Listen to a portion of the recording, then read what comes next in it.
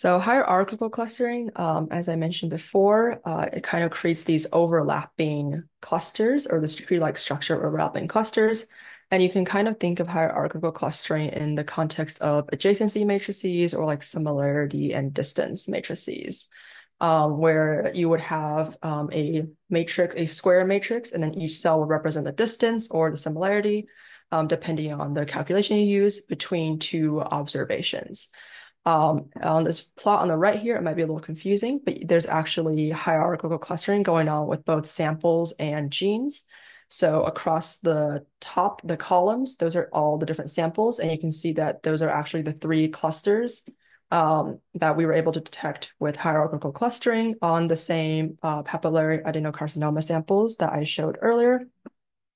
And you can think of that clustering as being organized based on the similarity of each sample with the other samples. So samples are basically clustered with other samples that are very similar, and they're kind of grouped that way also in this plot. And then down the rows, this plot also happens to show the hierarchical clustering of the genes. So essentially, the rows were clustered based on the similarity of each gene to all the other genes that were measured in each sample. Because it generates a tree-like structure of clusters, you have a single cluster that contains all points at the top, and then you have individual data point clusters at the bottom. And I'll talk a little bit more about this in the next slide, but you can kind of see that structure with these lines, and that is just a dendrogram, which some of you have probably seen before. And so, like I mentioned earlier, clusters necessarily overlap because you're basically, each cluster will belong to a parent cluster, and will also probably have some sort of child clusters. And this can be more reflective of real circumstances where you do have samples or data points that are going to overlap.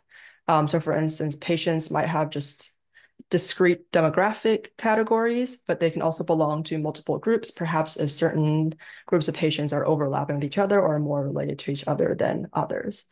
But because you're kind of going through the entire data set, hierarchical clustering is slower and more computationally intensive than partitional clustering.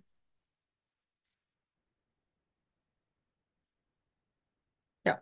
And so as I mentioned earlier, these dendrograms actually show each of the clusters that are computed using the hierarchical clustering. So the branches of a dendrogram will basically join wherever two clusters merge together. And then the height at which the two clusters are merged actually represents the distance between those two clusters. And so one common way of determining the final clusters that you obtain from a hierarchical clustering algorithm is to actually identify like a minimum branch height at which you will cut the branches and consider those your clusters. And in this case, the branches are not colored, but in a lot of traditional dendrograms for hierarchical clustering, the branches will actually be colored to enhance the visualization of the clusters. So different branches will be one color if they all correspond to one of the final clusters.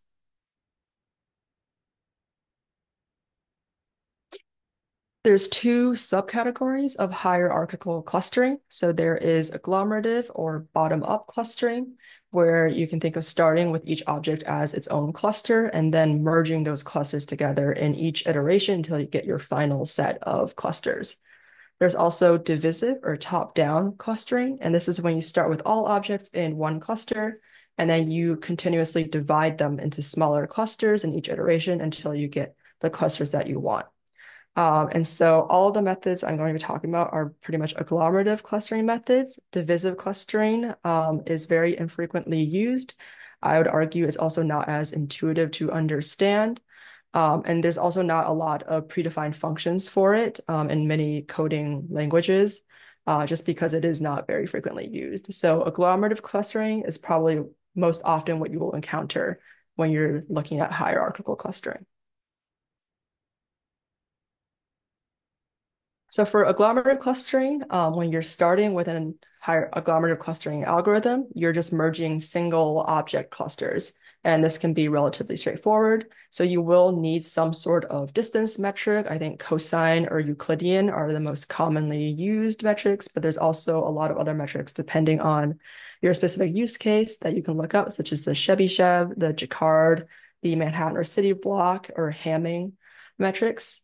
And then, of course, we'll just compute the distance between each of the points, and then you'll just merge pairs of points that have the closest distance measures.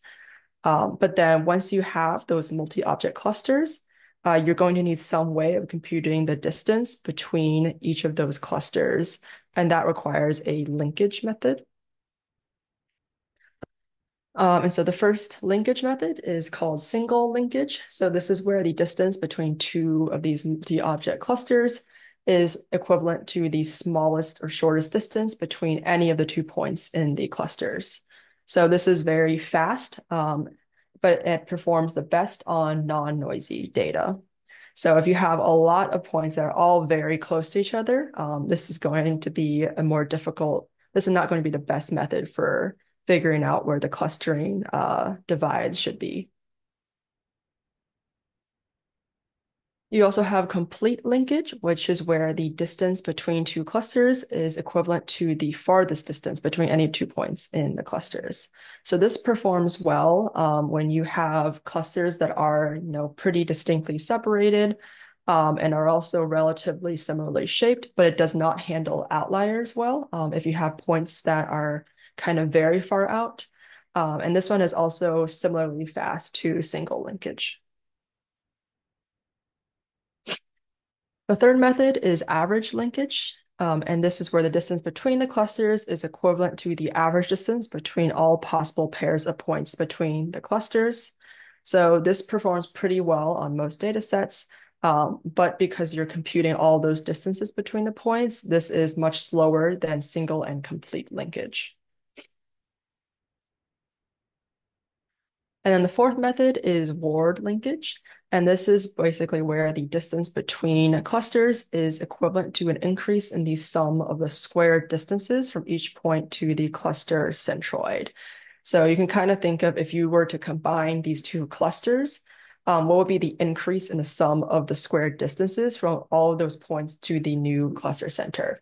And so if two clusters are very far apart, you're going to get a much larger increase in that sum of squared distances versus if those clusters are smaller. And then this is a method that you would use if you're really wanting to minimize within cluster variance. So you really want to emphasize the separation of clusters.